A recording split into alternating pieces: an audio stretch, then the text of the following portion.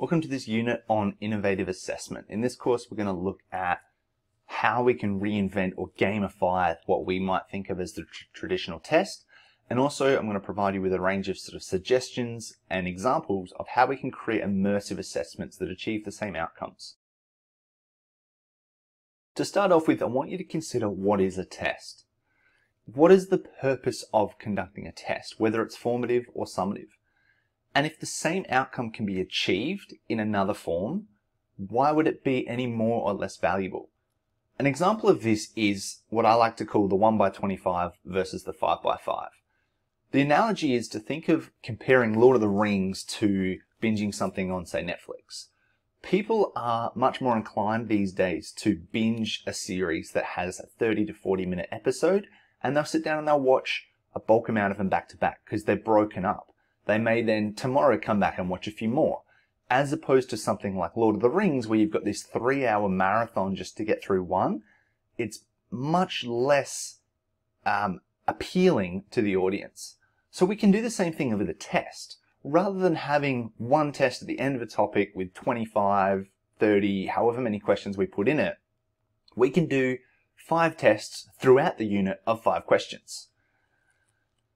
This at first might seem like it's creating more work, but if you consider how much time you would spend marking a big traditional test, you might spend a couple of hours getting through a class of 28 kids with 25 questions. That's a really large amount of time. On top of that, a lot of people find that they want to be in the zone. They want to sit down, not have any distractions, and have a large chunk of time to knock out the marking without breaking it up. That's really difficult in our job. So being able to do small sections like a 5x5, it's very quick to mark, and you can do it more sporadically. When you've got 10 minutes to spare, you could probably get through a large amount of the class in 10 minutes. So what we're doing is we're really giving regular ongoing feedback to the students on their progress, rather than getting through an entire unit, then assessing and going, okay, well, you didn't get that. Or yes, you did. Obviously, we're going to have formative along the way, and that's its purpose. But if we're doing things like this, a 5x5, it to some degree eliminates the need for that formative because we're delivering regular ongoing feedback for the students to reflect on. So we could do this as, it could be a 3x5, it could be a 3x3, it doesn't matter. The number is just arbitrary, but having lots of smaller assessments throughout the unit can be more beneficial for the students, easier for the teacher to mark, and gives you more regular feedback. You may also then say, well, if we do a 5x5, for example, we're not really assessing their understanding, we're assessing their short-term memory. If we just cover a short subtopic and then we assess it, then we're really not testing their understanding. If you consider the flip of doing a 1x25, think about the time that you invest in this. You would spend time revising, so you would have a lesson or two for revision.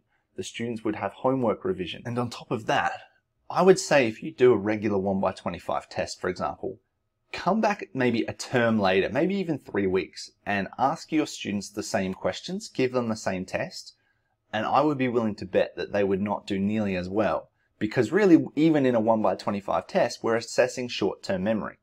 We're not really assessing that true retention and understanding.